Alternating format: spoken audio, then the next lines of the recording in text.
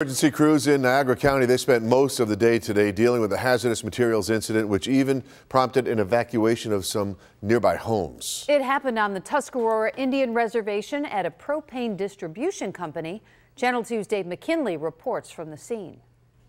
From what I understand, they do morning inspections. When they go out to the tanks, they check all their other tanks, make sure everything's safe. And that's when employees at JP2 Propane on Walmore Road, arriving for work around 8 o'clock this morning, discovered this 18,000-gallon tank, which had just been filled the night before, was leaking. This was a valve on the bottom of the tank. The fire departments from several nearby towns arrived, along with a hazmat crew, which also set up a portable weather station to monitor wind speed and direction. The wind's actually been very helpful.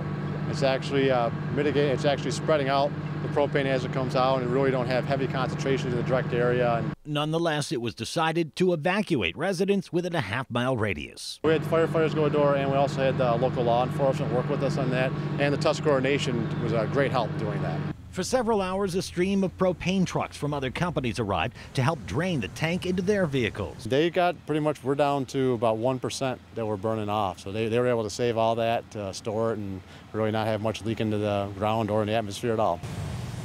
The burning he referenced was done with a device which a state fire response team brought from the Rochester area, which allowed for a controlled vapor burn of the remaining contents. No one was injured. Also among those evacuated today, students here at the Tuscarora Indian School. Although they were outside that half-mile radius, in an abundance of precaution, they were taken over to nearby Niagara Wheatfield High School to continue their day's learning. In Niagara County, Dave McKinley, Channel 2 News.